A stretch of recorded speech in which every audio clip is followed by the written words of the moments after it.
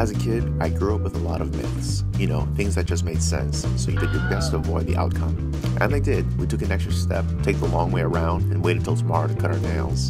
But we knew better. It might have been a little weird doing it, but nothing had happened. Everything was good. Sorry for that crack I stepped on earlier. And we still hear a lot of myths. Sometimes just believing in myths can affect others. Here's one for you. If a paramedic who treats me at the scene of an accident knows I'm an organ donor, they won't try as hard to save my life. Organ donor?